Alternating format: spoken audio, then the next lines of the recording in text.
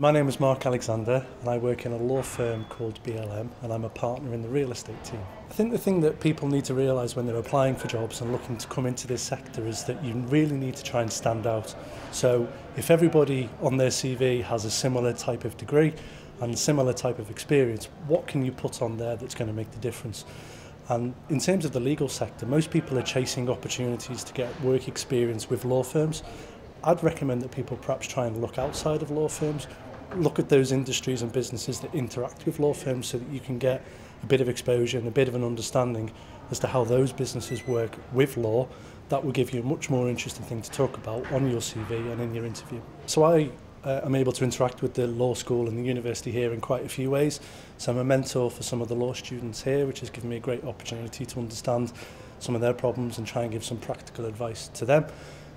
But really have to commend the law school here and the effort that they're really trying and putting on these sorts of events to bring industry in, to give that experience and those practical suggestions to the students in matters like today.